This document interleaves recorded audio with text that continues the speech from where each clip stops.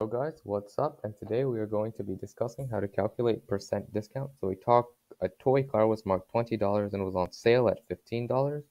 What is the percent discount on the toy car? So 20 times a certain variable x equals 15. So and our percent discount is just going to be 1 minus x because x is just the value which we are retaining. So 1 minus the retained value is the discount.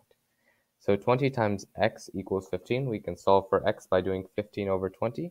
So now we just get x equals 0.75, which would mean our percent discount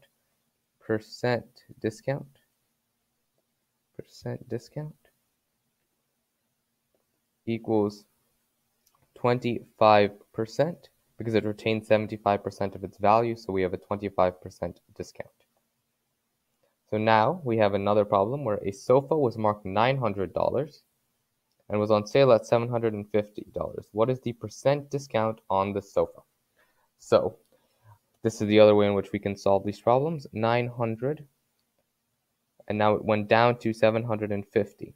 So this would mean that we lost $150. So $150 is what percent of $900?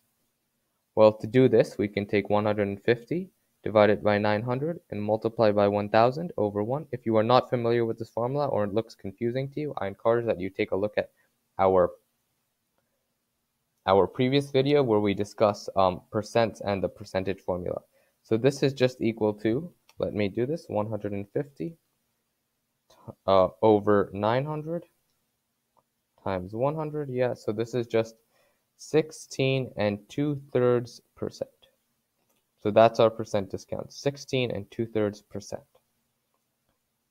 Now I'm gonna go back to doing it the first way. This problem is not one of the problems which we're doing. This problem below, we're not doing this. It's just our last problem. So a shoe was marked $120 and was on sale at $85. What is the percent discount on the shoe? So we're going to use our same way, 120 times x. Our percent discount is just 1 minus x equals 85. Wait, let me keep this color-coded. Equals 85. So we get x equals 85 over 120, which is x is approximately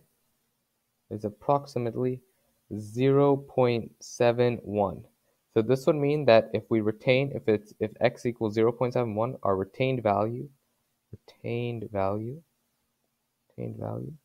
is equal to 71%. So our percent discount